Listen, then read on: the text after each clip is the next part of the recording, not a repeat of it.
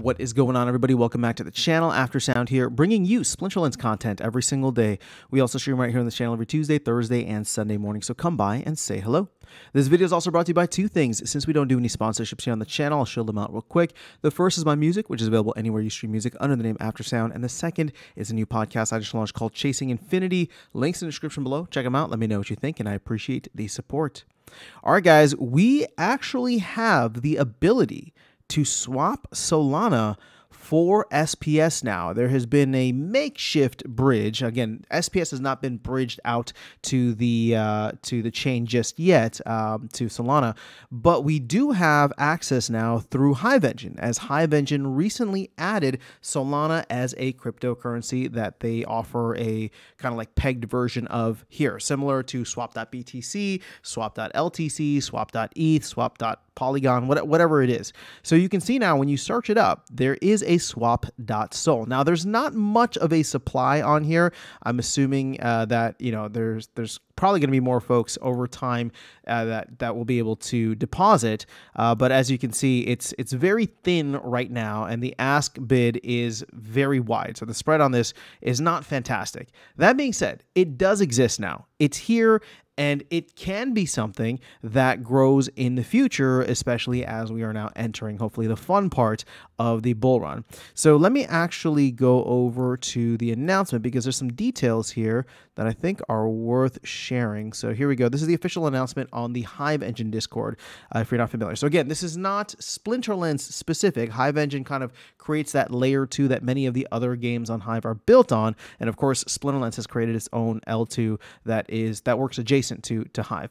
But you can see a familiar name here, Cryptomancer, who also manages Hive Engine with Aggie. So Sol is available for trading on Hive Engine and Tribal Dex as swap.sol. You'll find this added to the Tribal Dex deposit and withdraw menus. As with the EVM network, so Ethereum, BSC, Polygon, there is no deposit fee and a 1% withdrawal fee in addition to Solana network transaction fees, which are very small. The first time you deposit, you will need to link your Solana address to your Hive account in much the same way you do for EVM networks. You must have at least 0.001 Hive in your Hive wallet to complete this process. To do so, copy and paste your Solana address into the indicated field and hit the update button. Then confirm the resulting wallet prompts. Wait 30 seconds or so, then refresh the screen, and you should be able to see your available balance appear. Note that in order to deposit, you will need to use a supported web wallet. We have confirmed that Phantom, Brave, and XDeFi wallets are compatible with TribalDex. Other wallets may work well, but we can't guarantee support for any others.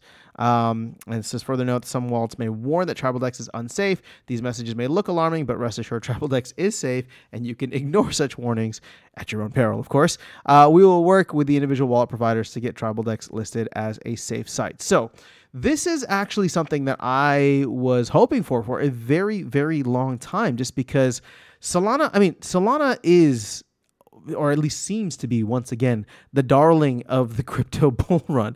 You know, the last bull run in 2021, it was following the trajectory that ETH had. There was so much excitement. There was so much volume happening there. It built up its own collection of all these different NFTs to compete with Ethereum.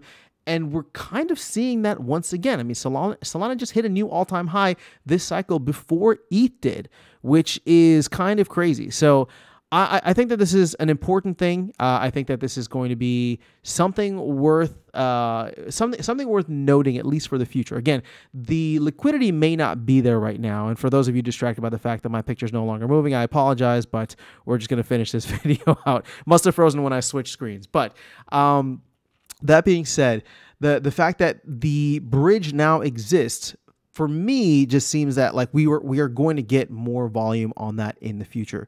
So if you want to, you can. I mean, there is the option now. It probably will take some folks coming in and actually depositing some Solana on there, so we have more swap.sol, can increase the liquidity and see how that goes. But my expectation is, and probably not this year, hopefully into next year at some point, that SPS itself will actually be bridged out to the Solana chain.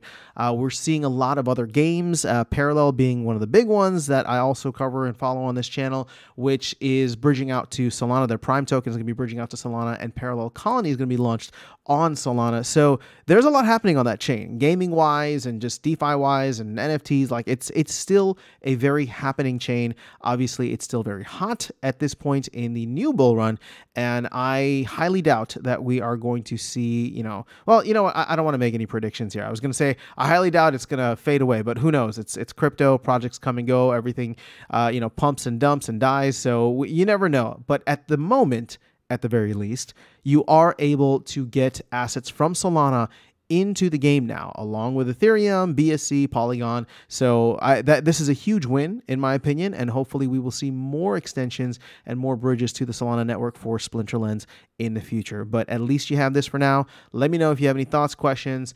That is all I have for you guys. I'll catch you all in the next one and see you around the game. Take care.